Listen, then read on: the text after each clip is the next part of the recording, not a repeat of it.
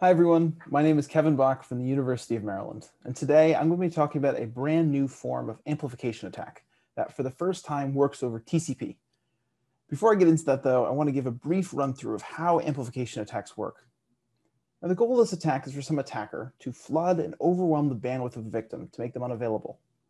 A powerful tool in the arsenal of such an attacker is that of a reflected amplification attack, and an attacker does this by using an open server to assist with the attack. The attacker pretends to be their victim by spoofing their IP address, sends a request to this open server, which then dutifully responds to the victim, and ideally for the attacker with a response that was much larger than the request. We can quantify the amplification factor for the attacker as the size of the response they can elicit divided by the size of the request. And historically, there have been some very large attacks like this: DNS, NTP, Memcached, just to name a few. But the thing is that almost all of these attacks have historically been limited to UDP. And the reason for this is that UDP is a connectionless protocol. There's no setup needed before a client and server can start communicating. So it's amenable to this idea of pretending to be your victim, making a request, and then just letting that server send a large response to your victim. TCP, on the other hand, has been spared for most amplification attacks. And the reason for this is that TCP requires a three-way handshake. This is an exchange of information between the client and server that they'll use when they make the real request. What this means is that if an attacker tries to do a three-way handshake while pretending to be their victim, when they start this exchange, the server's response goes to the victim. So the attacker is missing that critical bit of information they need to complete the handshake. And of course, even if they try and complete the handshake anyway, the information will be incorrect. The server knows this and will shut down this connection. This means that the attacker is unable to use the server to issue requests and get amplification. Now, technically, there is some small amplification offered by retransmitted syntax during this initial exchange. And this is how TCP has been used in the past to launch these attacks. But the actual request and response, the meat of this exchange, has always been believed to be off limits to attackers until today. In this presentation, we're going to show that TCP-based amplification is not only possible, it can also be startlingly effective. We're going to present on 5 distinct attacks that make this possible. I'll show how we found millions of IP addresses that can act as amplifiers, and discuss the enormous amplification factor we discovered. And in some cases, we actually found infinite amplification. The insight that enabled this work is that networks have grown more complicated since we last reasoned about TCP amplification, and we can use middle boxes themselves as amplifiers. So let's walk through how this works. Nowadays, if an attacker sends packets to some open server, there's often more hosts on the path. There can be a middle box there, and these take many forms: firewalls, IDS or IPS, or in many cases, nation-state censorship infrastructure. And there are a few properties of these middle boxes that make them good targets for this attack. First, middle boxes expect to miss some packets. There could be asymmetric routes, routes that change, load balancing, etc. So for example, if this middle box sees a request for pornography without seeing a three-way handshake, the middle box must just often assume that it missed it. Because after all, why else would a client send a perfectly well-formed request for pornography without a three-way handshake? The second aspect of these middle boxes is that they commonly inject traffic when they want to block a connection. They start by spoofing a destination, and then can inject traffic, and this includes reset packets or large block pages. Worse for the victim, this traffic appears to come from the original destination, not from the middle box itself. In a sense, middle boxes essentially get rid of the challenges posed by traditional reflected TCP attacks by not requiring the three-way handshake properly and reflecting the response to the victim. This leads us with 2 questions. First, what is the best way to trigger these middle boxes? And as we'll see, it's not often enough just to send the request. You often need to do a little bit more work than that. And second, what kinds of amplification factors can this attack give us? So to answer this question, our methodology consisted of 2 broad stages. First, we needed a way to automatically discover ways to trigger responses from these middle boxes. Remember, we're taking advantage of flaws in TCP implementation, not in the protocol design of TCP itself. So we can't study the protocol. We need to study real implementation of TCP in these middle boxes. To tackle this, we made use of a tool called Geneva. This is a learning genetic algorithm we originally designed to evade censorship. But it's effectively a network fuzzer, and we changed its fitness function to reward it for finding ways to elicit large amplification factors from middle boxes. So we trained Geneva 184 times on censoring middle boxes around the world identified by censored planet. And this will give us the output is a series of packet sequences that can elicit responses from middle boxes. Then we scanned the entire IPv4 internet, actually a total of 35 times, to identify just how much amplification factor we could get. Also important to note here that we did also responsibly disclose our findings. We reached out to many country-level certs, DDoS protection services, and middle box manufacturers. So what did we find? In general, Geneva found a few broad ways to elicit responses. You can send a SYN packet containing a well-formed HTTP request for forbidden content. You could directly make that well-formed request, again, with no proper three-way handshake, or to send a SYN packet, follow it up with the real request. And we found this request could be sent on either a push or push-ACK packet. So in total, we found 5 total packet sequences. And you notice here that in all these cases, we're not doing the three-way handshake properly, or we're completely butchering it. And middle boxes can still be triggered without any ACK packets whatsoever. Detailed in the paper, we also find a number of tiny variants, which can be used to improve amplification for a small number of middle boxes. They don't work globally, but for targeted attacks, they can also be used to improve things.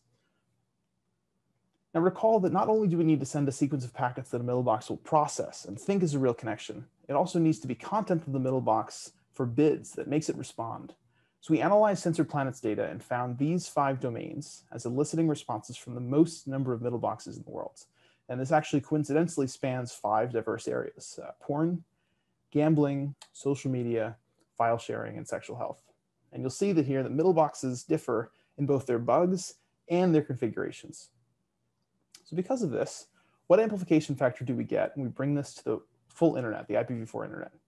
This plot will show the amplification factor we get from all the IP addresses in the IPv4 space when they're sent this sequence of packets sorted by amplification.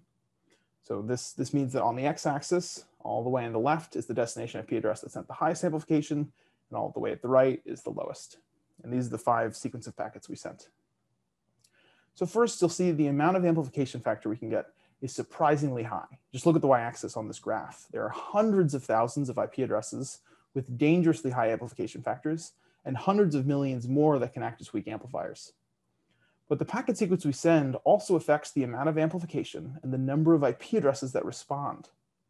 Now I'll draw special attention here to 2 parts of this graph. The first is the tall head of this graph, where you see these crazy amplification numbers like 10 to the 8, 10 to the 6, etc. I'm going to defer this and speak to this more in a minute. The second thing I want to discuss is this long tail of this graph. And we find that this is caused by nation-state censors. These are censoring middle boxes with relatively low amplification factors, but with millions to hundreds of millions of IP addresses behind them that effectively act as weak amplifiers. We also organized and studied this by triggering domain. What do we get when we send for each of these domains? Now you'll see once again that many of these still elicits enormous amplification. The choice of domain affects the amount of amplification we can get. You'll see most of them still trigger a huge number of IP addresses, and all of them do considerably better than the control scan in blue, in which we sent no domain whatsoever.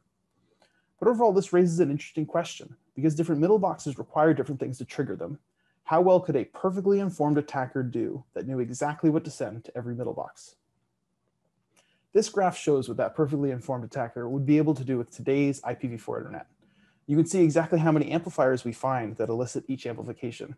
For example, here, this is over 300,000 IP addresses with greater than 100x amplification. So this attack is very powerful. You can also see how many IP addresses then exceed the UDP amplification numbers for DNS, NTP, and Memcached. And overall, this shows that TCP-based amplification is at least as powerful as its UDP-based alternatives. Now I want to discuss the head of this graph, where you see this truly mind-boggling amplification numbers on the y-axis. We call these mega-amplifiers, and the amplification factor on the y-axis here is actually an underestimate. This is not when these IP addresses stop sending data. It's when we stopped recording traffic. And in some of these cases, these IP addresses continued to send us traffic indefinitely, effectively offering infinite amplification.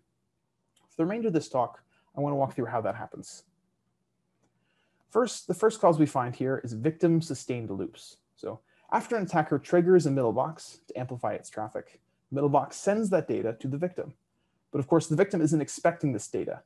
And the proper client behavior for most TCP stacks when they see data they don't expect is to send a reset packet back to the destination. We found, though, that some middle boxes are overly sensitive to seeing any packet from either side of the connection. And in fact, any packet at all will cause that middle box to re-trigger censorship and resend another block page to the victim. This, of course, then causes the victim to send another reset, which causes another block page to be sent by the middle box. And this continues indefinitely. This victim-sustained amplification is effectively infinite. This attacks both the victim's uplink and their downlink. The second cause for this is, we can see this by looking at what really happens when an attacker sends data to the open server. Because what's really happening is it's going through a series of routers. And sometimes there could be a misconfiguration, and this misconfiguration can cause a routing loop. Now, for traditional amplification, this would stop things right there. This would mean that the attack packet would never reach the amplifier. When an attacker weaponizes a middle box, every time that offending packet loops past the middle box, it re-triggers that middle box, resulting in repeated triggering of the middle box every time that packet circuits the routing loop. This effectively makes the attack even more powerful than it was previously. Finite routing loops offer greater amplification the higher the TTL value you provide. So this is, in effect, offers an attacker a free increase in amplification by 240 to 250 times their previous amplification factor. And on top of that, we found a small number of infinite routing loops that traverse censorship infrastructure. And we found this in a number of countries, most notably in China and in multiple ISPs in Russia. Now, there are many other details and results in the paper that I don't have time to talk through today. We analyzed fingerprints from the packets we got from middle boxes. We did experiments to confirm that the data we're seeing is in fact from middle boxes and not just weird end hosts. We did a detailed analysis of the routing loops we saw, did an analysis of the impact of national firewalls, and more. In summary, here we presented a new TCP-based amplification attacks enabled by middle boxes. These middle boxes are all over the world, and we found ways to automatically discover how to launch these amplification attacks. If you want to check out more, please see our code and website at censorship.ai, and I'm happy to take questions after this talk. Thank you.